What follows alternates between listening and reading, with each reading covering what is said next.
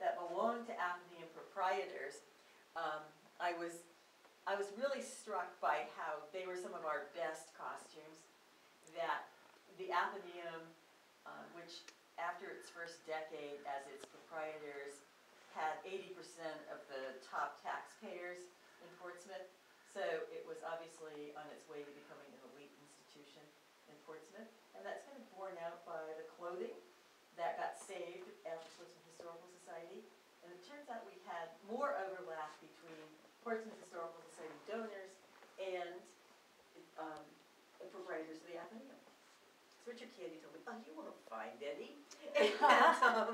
Or not enough for an exhibit. And I have over 20 proprietors represented, or their spouses. And I think that was really, you know, and there were other portraits I could have included that from Strawbery Banke, women. And so I pretty much left out proprietors of women except for Hannah Rogers, and her portrait belongs to the Athenaeum. And she's shown her very fashionable paisley shawl and bonnet and collar. But otherwise, the portraits are men because the museum's collection is rather deficient in men's clothing, but we have quite a number of men's portraits. Thomas Tredick here was a dry goods merchant in Dover, Philadelphia, and here in Portsmouth. He lived at the corner of State and Chestnut, right at the edge of the Negro burying ground, in a house that had belonged to his father-in-law. He married two sisters. The first one died after 7 children. Then he married her sister and had 4 more children, which is like, so I guess he deserved the house. But it was in his wife's name for most of his lifetime. But his portrait is from the John Paul Jones house, and I particularly like his sort of dapper white stock with its little pin, and his it's presumably Joseph Greenleaf Cole. It's signed Cole, and he's just so dapper looking. Aside from the fact that Cole painted his arms that looked like they were going to screw off or something, but some defect in the painting. And so he was a proprietor, and then his son Charles Tredick was a proprietor, and his grandson Charles Brewster Tredick was a proprietor. And we have representing his son's generation, this fur muff.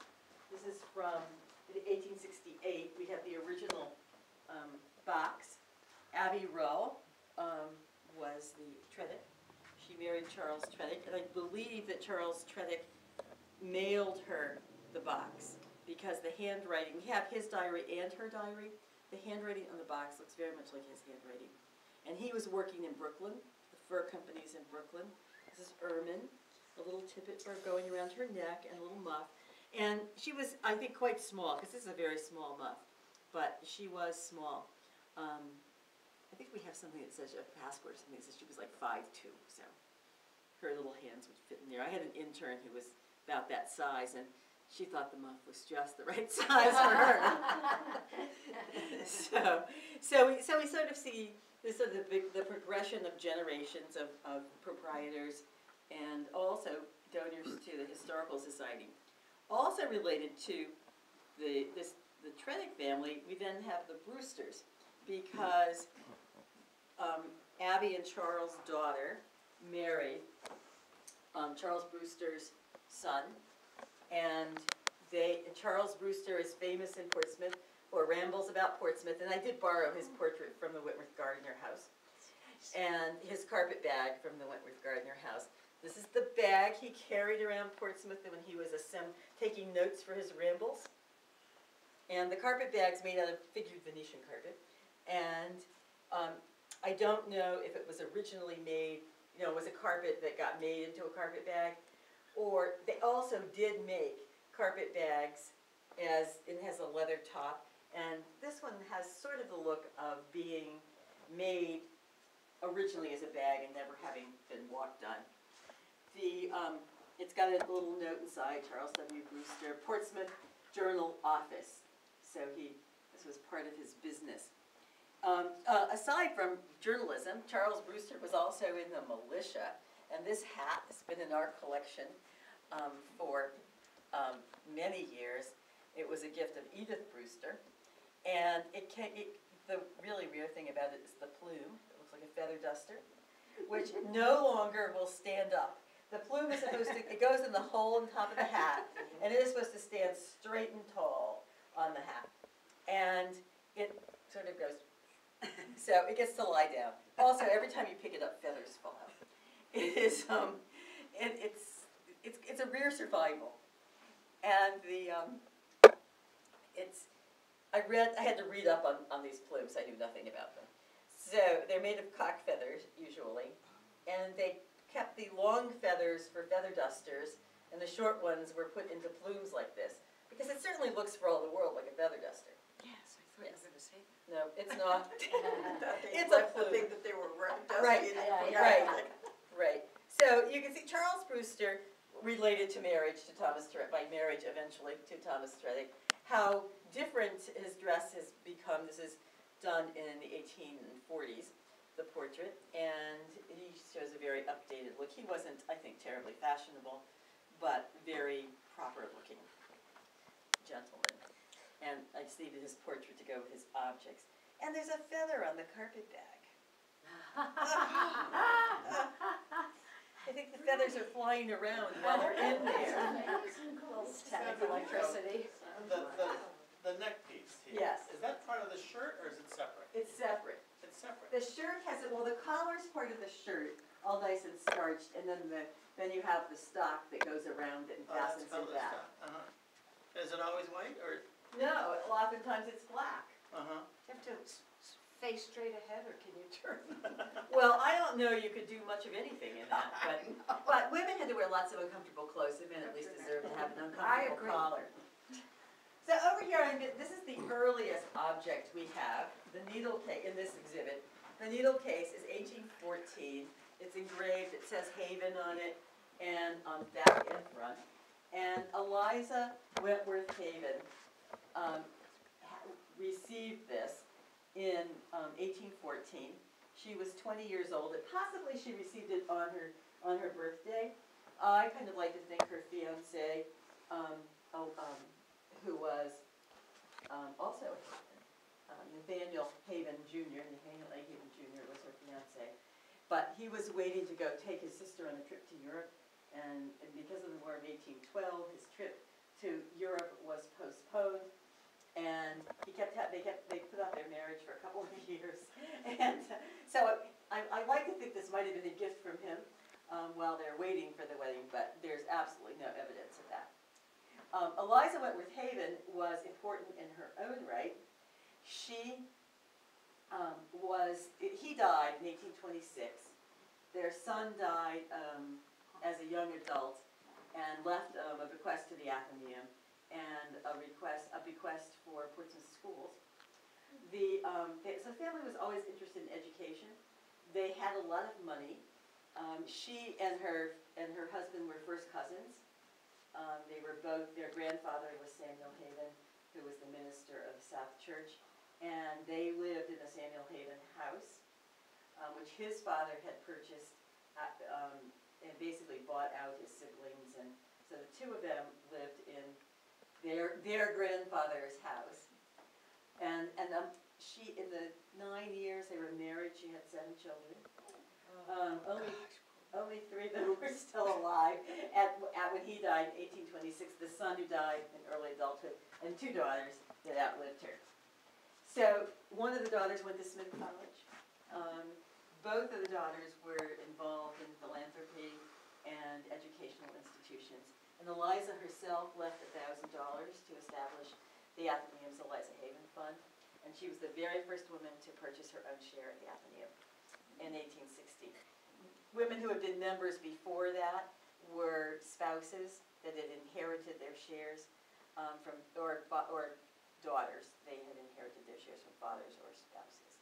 But she purchased her own share in 1860. Sandra, was the Haven House the one on Livermore?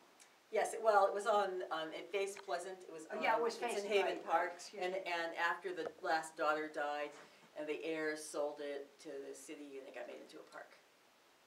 And the house So got the torn house, down. the house was torn down. So, the other two things in this case are also fairly early. The collar over here, this was embroidered by Priscilla Hall Badger, and she, we have a couple of other things by her, and there's a sampler by her, which we don't own. That's listed in the book of Portsmouth Samplers. But this was embroidered by her, came to her from Mrs. Hersey, who were cousins of, like a couple of generations removed. And she had married Brackett Hutchings, who was a Portsmouth druggist and apothecary. So this is kind of a middle-class mercantile family where Brackett Hutchings had become a proprietor of the Athenaeum. They weren't among the wealthiest, but this collar is definitely sort of an extravagant display of embroidery.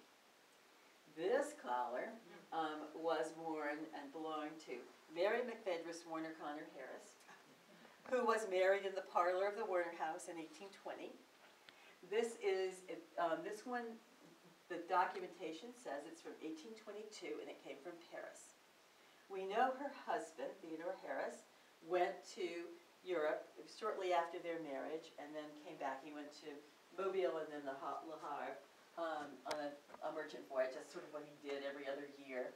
And so it's possible that he brought it back to her, and she probably wore it, but kept it as a memento of her early marriage.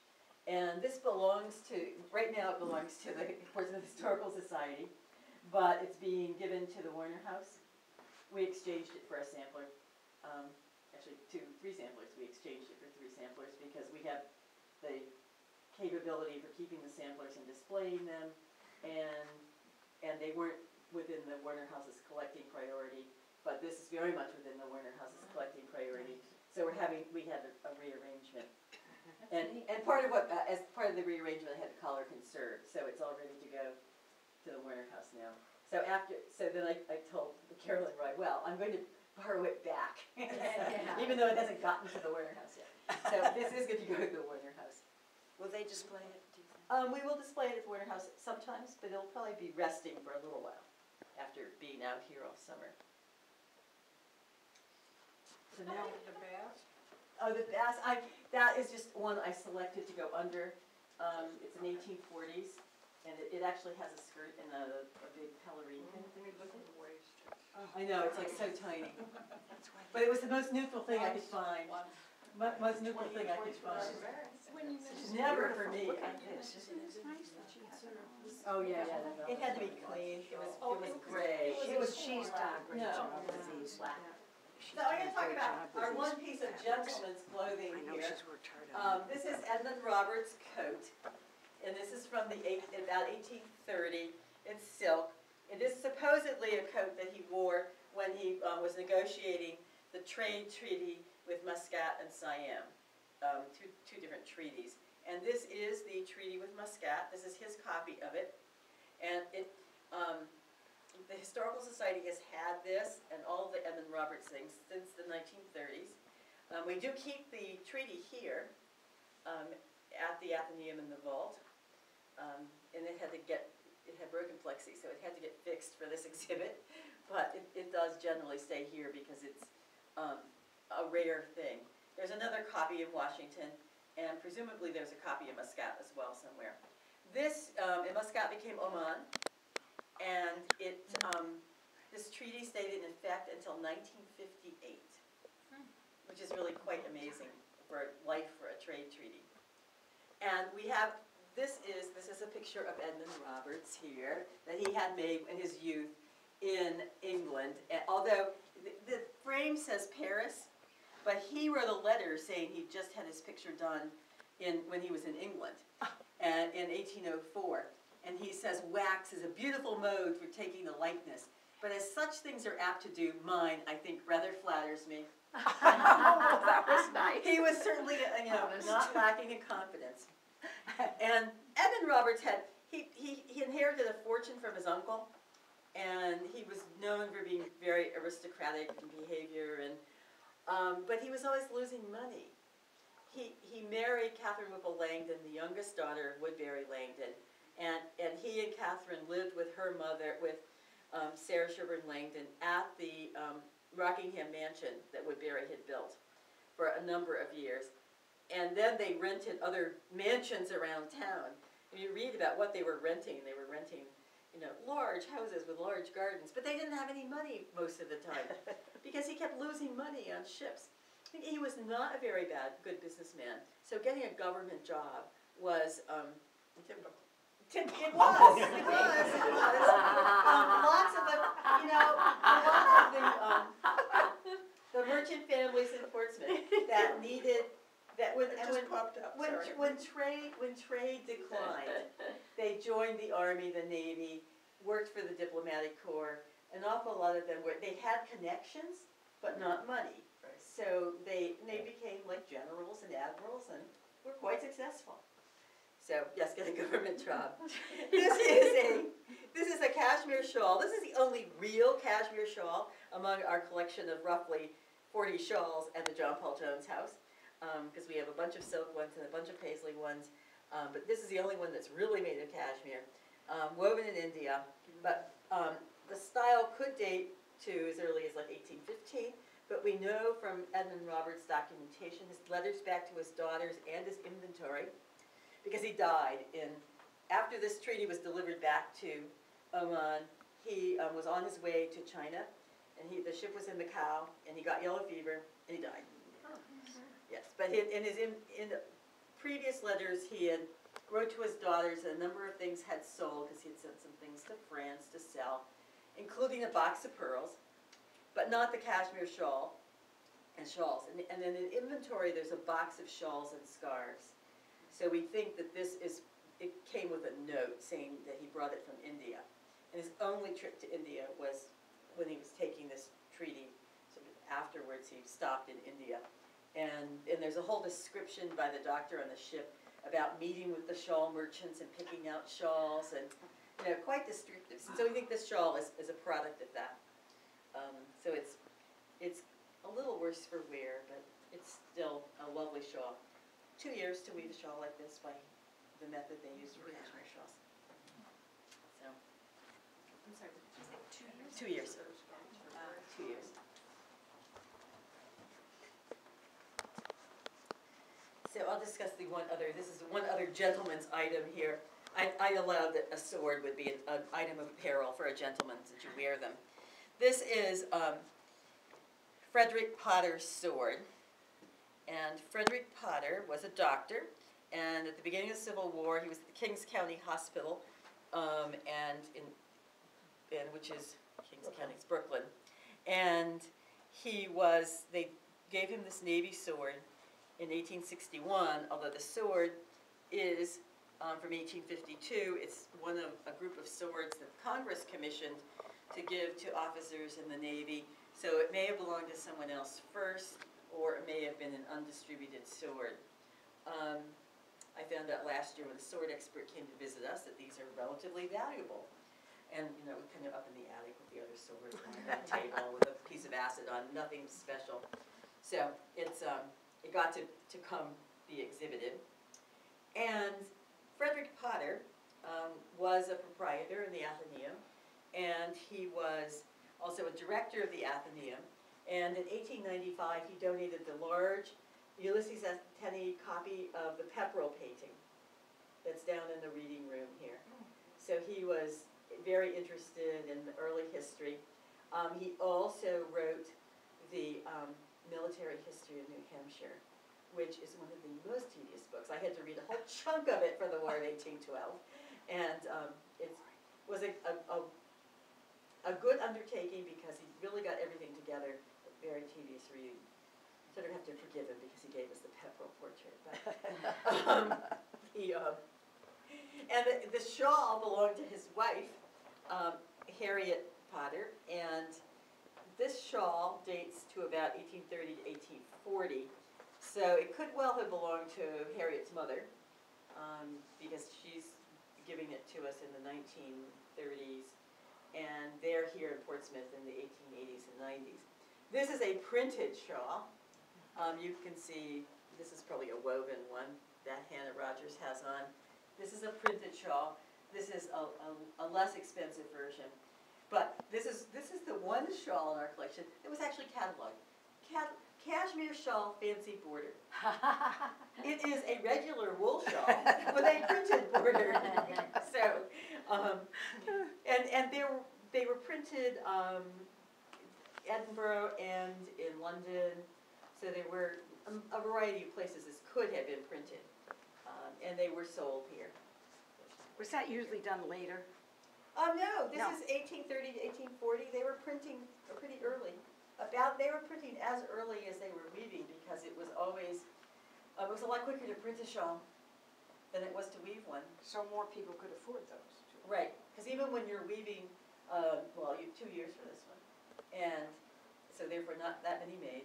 When you're weaving them with a draw loom, 1830s, it's going to take you from 2 weeks to 2 months to weave one. And then once you get the jacquard loom with the Paisley shawls in Paisley and other places, it's going to take you from 2 weeks to 2 days. You can do them in 2 days. Sometimes some little complicated ones take longer, but so you're speeding up shawl weaving throughout the process. You know, given we have so many shawls, I had to bring some shawls. Yeah. And then I'll talk about the last shawl over here. This shawl is a Chinese silk shawl. And so this is the alternative to a Paisley shawl. And you'd also probably wear these in the winter, in the summer. Almost everybody seems to have had both. And this one's unusual because it's gold, and gold ones were generally more expensive than the white ones or the black ones. And it came to us from Bertha Vaughan, who was one of the women who purchased her own proprietorship in the early 20th century. The shawl dates probably to 1830 to 40, so it probably did belong to her mother. She also donated the chair, which isn't part of the show, but I said, well, I need a chair for the shawl. I might as well bring one that she donated. So I fetched it. Actually, it was on exhibit, so I had to rearrange things and brought it down. And now we come to the dress everybody loves. This is Maria Lowe Salter. Her father was Henry Salter. Her mother was Maria Lowe. And this dress was made for her 1844 wedding to William Preston. And this dress is remade. Everyone who's looked at this dress, basically underneath it's turned over, and it's thought that possibly her mother did the embroidery on it a generation earlier. So from the 1820s. Also, the sleeve embroidery is different from this embroidery. So if you had a dress in the 1820s, it would have had pretty big sleeves. So you easily could have remade it, just made basically use the sleeves and make a whole new top for it.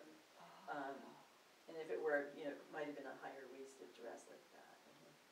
Because there's extra of this skirt material in the bodice. Sandra, could the mother have done that, or would they have gone to some special seamstress to remake it? To make the dress, probably a dressmaker to make the dress, if the family had money. But if you were skilled at dressmaking, you could do your own. But most people employed a dressmaker to do it. And here we have William Preston, her husband of the dress. And he was painted. This is a posthumous painting done in 1879, shortly after his death. And he was a druggist. One of his, and he was actually a fairly staid person, except that he was arrested for selling alcohol because he was selling patent medicine, and he actually invented a kind of patent medicine, which is mostly alcohol. And he was sort of a test case. He knew he was going to get arrested. So that caused a great deal of furor in town. And then he died very dramatically at the music hall during a performance. Probably had a stroke or aneurysm or something. Drank too much of his medicine. Oh, maybe. so that was also kind of a big deal in the papers, his sudden death. And so they had this painted. Ulysses Tenney painted this, And we have a photograph, a copy of a photograph. The painting sitting sort of like in a shrine, and there's a chair with his empty chair next to it, and Mariah is sitting next to it, and they take this picture of Mariah sitting next to her dead husband's portrait. Aw. Yes, it's sad, but she lived quite a long Poor while Mariah. after he did. Yeah, poor Mariah. So I think I'm just going to keep going around, even though I'm chronologically not. This is a wedding dress. Mary Morrison May. Mary Morrison married James Rundlet May in 1881 at the John Paul Jones house, which is the house shown in that picture. That's a copy of painting that's at Historic New England's Rundlet May house. And many of the things that were owned by Samuel Lord, who was Mary Morrison's grandfather, and who owned the John Paul Jones house for much of the 19th century. Many of the furnishings were inherited by Mary and are at the Rundlet May house. So she got married at the John Paul Jones house, and 2 years later, when Ralph May, her son, who was also a proprietor, both her father and her grandfather Samuel Lord was a proprietor, her husband James Rundlet May was a proprietor, and her son Ralph May was a proprietor. When Ralph was born in 1883, Mary came home to the John Paul Jones house to have Ralph. It is 3 blocks from the Rundlet May house to the John Paul Jones house, so we do think she was being a trifle extreme. But her mother could have walked up to the Rundlet May house, but no, she came home to have the baby. And this is, a very classic 1880s, a fancy 1880s dress. Over here we have a 1901. And this is the labelless wonder here, which I forgot to do the label. I forgot to send the label to get made. This is 1901. Sarah Rebecca Roberts married Charles W. Gray, who owned Consolidated Coal down at the edge of Prescott Park. And Charles W. Gray also gave the Athenaeum most of the half-scale models that are downstairs. He collected those. And he collected canes, which the Historical Society has a very large collection of canes that came from Charles W. Gray. So this is her wedding night nightgown. So you've done a beautiful job on the fabrics. You say they look amazing. Washing and ironing. Yeah, I know, but that's a lot of work. And over here, we have, this is one of our more recent proprietors. This is Helen Haven Langdon and some family members. I'm probably in the way here. So the blue bodice belonged to Helen Haven Langdon's mother, who was Helen Ball Haven Langdon, and she married Francis Eustace Langdon and died of tuberculosis in 1874. Frank Langdon then didn't work a day after that, pretty much. He had been a physician, and he spent the rest of his life hanging out at the Athenaeum.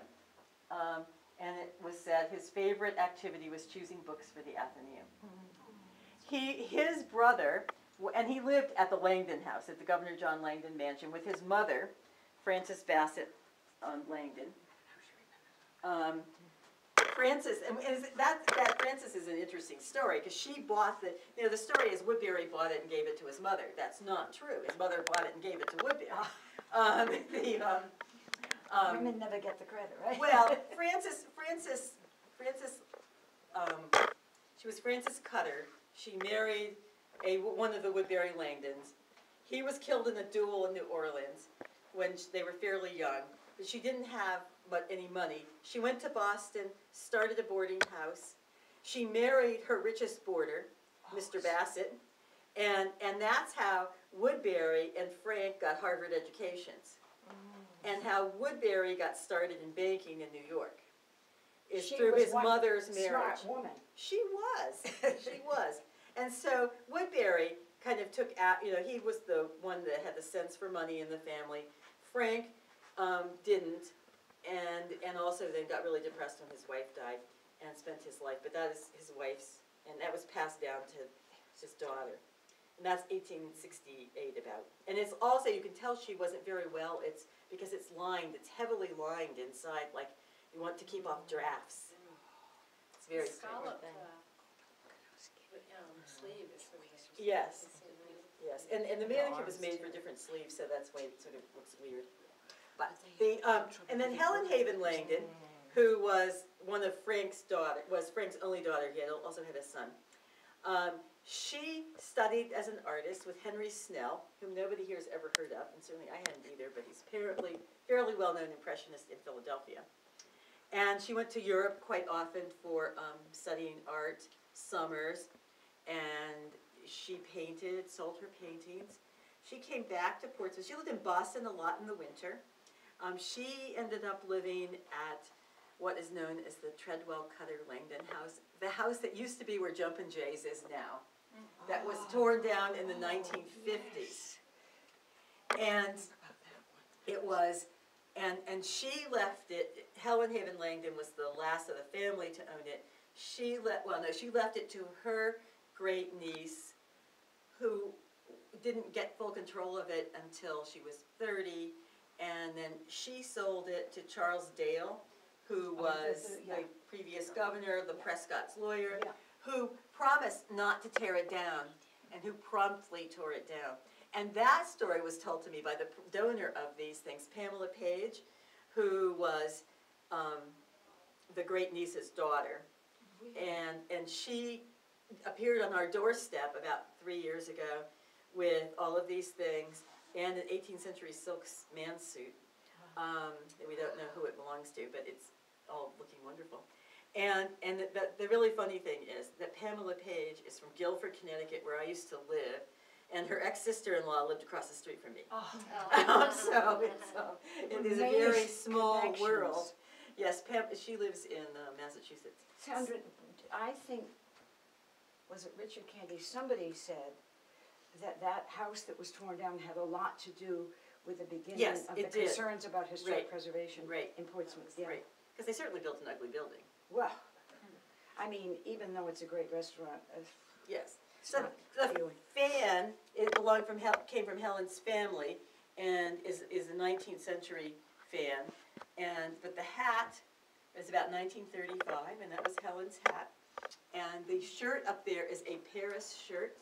We don't know if Helen got it. It's made by the Charvet Shirt Company, which is still one of the most famous shirt companies. They were the first ones to make bespoke shirts in Paris, for men at first and then for women. It is beautifully made. I would love to have a Charvet shirt. It was like, although it was a rather a chore to iron it, but. And it dates it to, I dated it after 1921 because that's when Charvet went to the address on the label. So it survived washing very nicely. It's in great shape. And Helen made these paper dolls from the old Curiosity Shop. And I am looking for artwork by her because she painted. What's her name again? Helen Haven Langdon. Okay.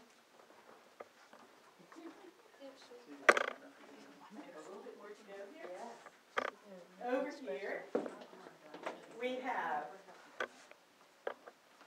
this is from the second drawers, which I have very discreetly folded here, and the chemise, which is lovely, came from Phyllis Hodgson.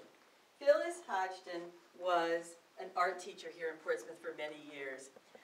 Did anybody go to school in Portsmouth and have Phyllis as an art teacher? Well, I'm too young, but my parents did. Your parents did? Really? Okay. Well, she taught for a really long time. She died in 1992, and she was a proprietor on her own. Her family had not historically been proprietors of the Portsmouth Athenaeum, and she joined. She was very interested in cultural activities, lectured for the DAR, the Historical Society, traveled a lot to Europe. She traveled to Scandinavia, Russia, Finland, Alaska, and she would come back and give travelogue talks about her journeys, because there are newspaper articles galore announcing her lectures, and she taught art. But I taught two people that I know, who are different ages, had her as an art teacher here in Portsmouth, and both of them, and they're very different personalities. And both of them said she was scary. So as a teacher, I'm not sure. But she was head of the art department for the Portsmouth High School for quite a long while. And why she chose to give her, she's apparently a very prim and proper person in many ways. And why she chose to give her step-in drawers is, and they were either from her mother or when she was a teenager. The step-in drawers are made by the Marcella company. And it's called a skirt drawer in the label. And the chemise, it says on our documentation it's handmade, but I'm not certain about that. It's machine sewn, certainly. But they're quite nice looking. The fan comes from Daniel Borthwick, who gave us lots of stuff, but this is the only thing remotely clothing. And it's this is a Chinese ivory brisée fan. Brisée refers to the carving, and the the fan is probably 1820 to 1850 and came from his family. And the interesting thing about Daniel Borthwick is that Borthwick Avenue is named after him. He was active in a lot of different things in town, but he was one of the founders of the Historical Society, and it was Daniel himself, not Mrs. Borthwick. It was Daniel who was rounding up stuff to give the Historical Society and bringing things that belonged. He would go and visit the elderly ladies who he knew had stuff, and he would bring stuff back to the Historical Society.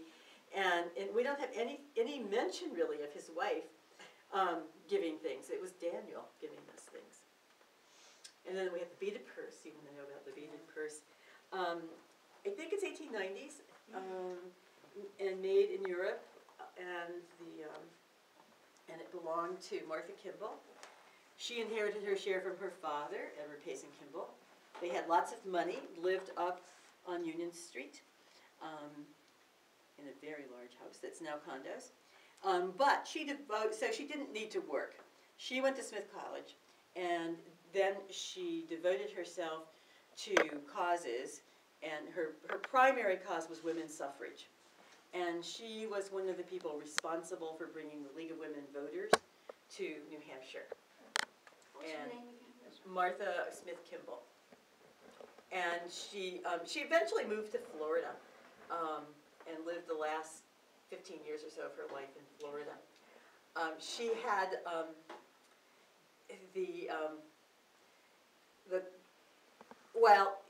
lots of the people working for women's suffrage are sort of identified as sort of feminist leaders.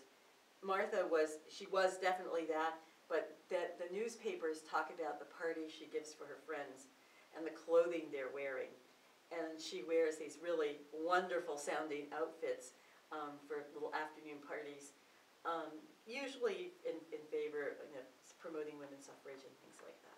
Causes. Meanwhile, on Pleasant Street, Mrs. Wendell, we have upstairs invitations to an anti-suffrage tea. Really?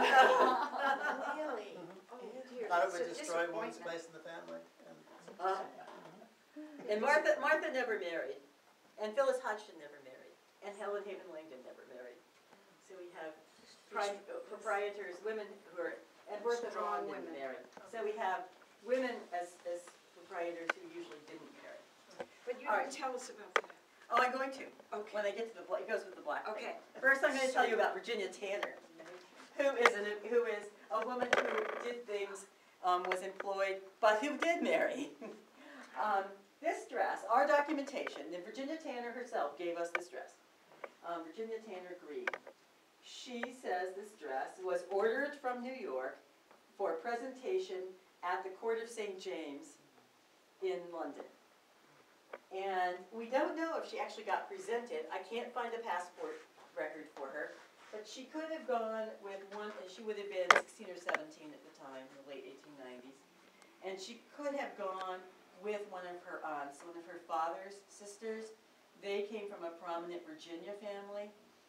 Her mother's family was from Massachusetts, well off, but not the sort of family that went off to get presented in England. So it would have been her father's family had that happen. But the dress is made of Irish lace. Verena tells me the nuns in Ireland are busy making this lace. And it's got a silk underlining, skirt, and the bodice. We had it conserved, and the mannequin, Street Schaefer made all of these mannequins. So she is so, she was really thin. And our conservator, Nina Rayer, says, she could not have moved. I mean, the dress looks pretty sexy, but but then you couldn't move in it. It's got skinny, skinny arms, and it's got, because it's got like a silk lining in the arms, so it doesn't stretch, like the lace stretches a little bit. And she said you would practically have to be carried somewhere in this dress. But Virginia Tanner was trained as a dancer, and she taught dance, she taught modern dance, and she also was a pageant writer. And she wrote the Pageant of Portsmouth, so we have the Pageant of Portsmouth there. And for the tercentenary in 1923, she was already married to Lawrence Green, but she used Virginia Tanner, even though she was a married woman. She still used her maiden name, very forward-looking. And she also wrote a pageant for Machias, Maine, and a pageant for Bath, Maine, when they got the bridge, the bridge in Bath. She wrote a pageant for the town of Bath for the bridge. Wow. So she was, a person who was out doing things during her married life, which is pretty unusual. They lived in Massachusetts during the winters and summered in Newcastle. So she's... By writing a pageant, the music and all? Yes. You did the whole Yes. It says over here, it says that she wrote and directed it. And she all the scenes, and she writes about how and another thing about how she picked out what scenes to represent. Some of them are pretty fictitious, but and Edmund Tarbell drew the cover of the pageant, Tarbell. Oh. And she was friends with Tarbell. They both lived in Newcastle. And there is a poster, which Bob Chase says he has this poster, but he can't find it, that Tarbell did for the pageant. Yeah. Wow. So. That's true, there were so many artists summering up Yes, here. there were. Yeah.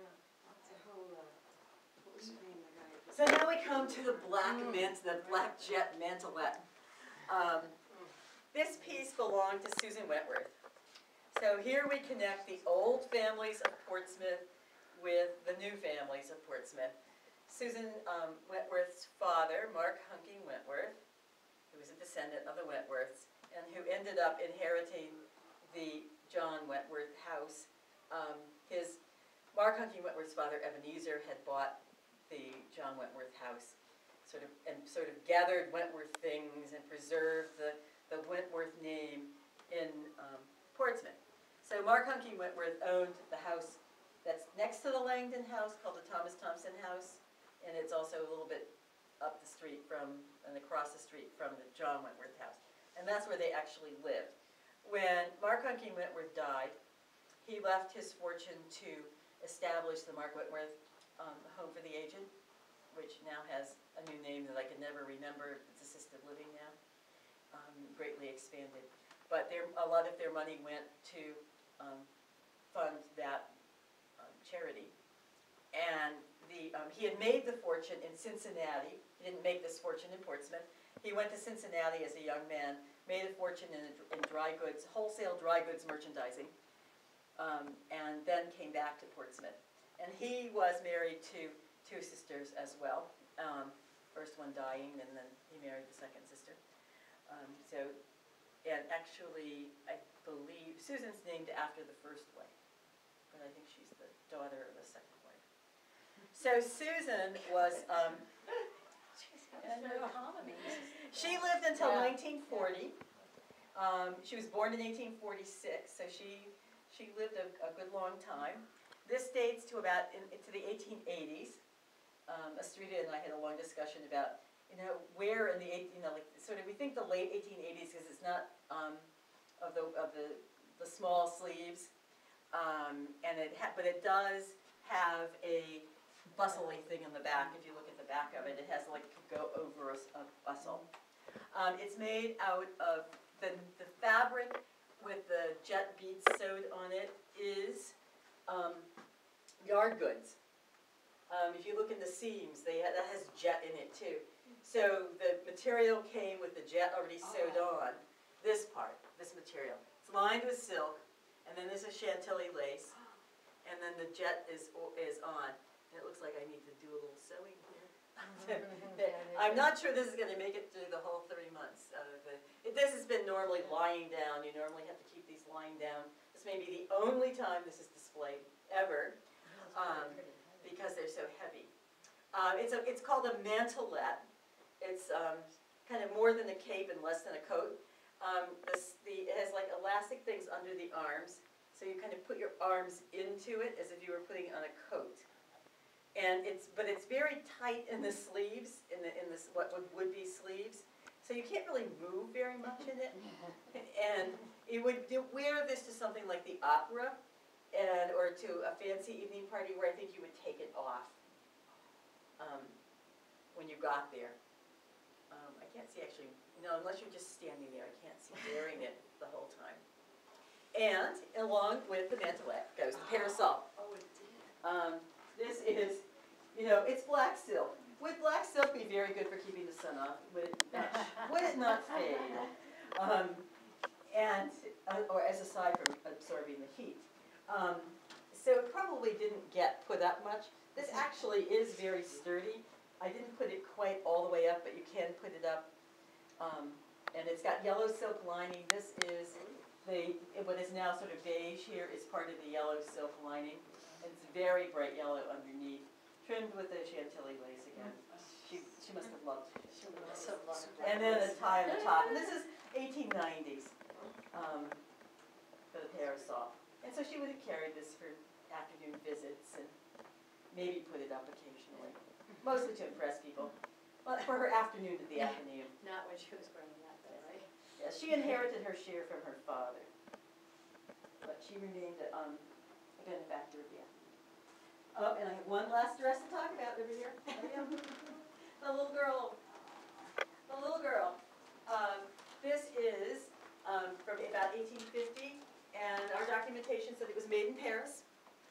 It's certainly fancy enough to have been made in Paris. It's wool and silk with all that fancy cording and the smocking and the tucks. And it belonged to Susan Thompson Dwight. She was the only child of William Lyman Dwight and Adeline Rice, who is, Adeline Rice Dwight is the sister to Sarah Parker Goodwin, the governor's wife. So, and they, family had plenty of money, and this was their only child, so they could have afforded a dress from Paris. And Susan Thompson Dwight married Arthur Yates, and they lived on Middle Street. So but she inherited her father's share and remained a proprietor after that. So she was actually a proprietor herself, not through her husband. And we have the portrait of the photograph of the Athenaeum boys up there, showing how Athenaeum boys dressed when they came to sit in the Athenaeum. And this is 1891, I think. June of 1891. So they're sitting down in the reading room with their canes. And one of them is Frederick Potter. This is Frederick Potter on the end here of the sword. That's good. So that's the end, and we have time for some questions, Ethan. I have a question. Thank you, Are the Sarah. sleeves sewn to the bodice? You cannot lift your arms in that? No, they're they're kind of attached. not really, they're kind of just like, So you can't lift up the No. sleeve? It's they're a attached. confined cape-like thing. Oh, okay. Because your back's not big enough. Oh, I know. Right. I know. Yeah, so it's not like a cape where you can sort of fly. No, it's very confined. Except for like a grand entrance and a grand exit. maybe. Yes, definitely. And like obviously Virginia Tanner's dresses for a grand entrance and a grand exit too. But I think my favorite thing is Helen Haven Langdon's pair of shirt. This one. Yes, yes, Because none of us could envision losing that today. yes. Was that for her husband? No, it was her shirt. It was her shirt. Yeah, because Charvet started making women's shirts in the 1870s. So she could have bought it on her trips to Europe, or she could have bought it, they also, the fancy stores in New York imported them from Paris. And what would she wear that with? A skirt and a jacket, probably. It looks brand new, really. I know.